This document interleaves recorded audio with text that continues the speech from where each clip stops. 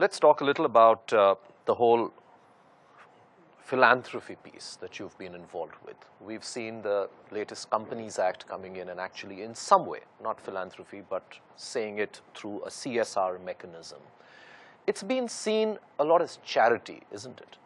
But there are several success stories, yours included, where perhaps there is a scope to balance both and do it in a certain way. How do you see philanthropy? What is the kind of, what should I say, a model, so to speak, which works?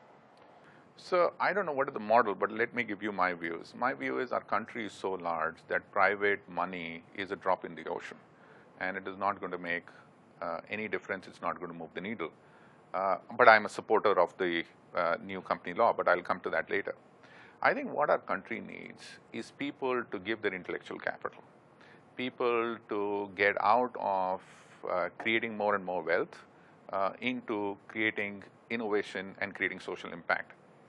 What we are trying to do in Sampark Foundation in the field of education is, for example, we've taken 250,000 children in the state of Punjab, 13,500 schools, and trying to bring the transformation in the way education is delivered in class 1 to 5. And we're going to do that in 2 more states.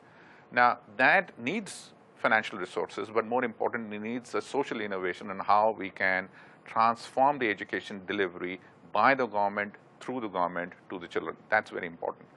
I think as more and more people think themselves as social innovators and not philanthropists, and the reason I say that, if you are a philanthropist, then you cut the check and you feel happy. If you benchmark yourself against social innovation and saying what social innovation did I bring to the country and what impact it had on the country, and then you'll start judging yourself in a very different cup of tea. Like Bill Gates is measuring himself on his ability to eradicate malaria rather than how much check he really cut. So I think what we need with corporate sector getting this mandate of spending the 2%, I hope that it is not going to be just funding some irrelevant activity in the country which is going to be of heart but not of the mind. I hope that that 2% will be used to create structured intervention which will drive innovation in social sector change. That is what I'm hoping for.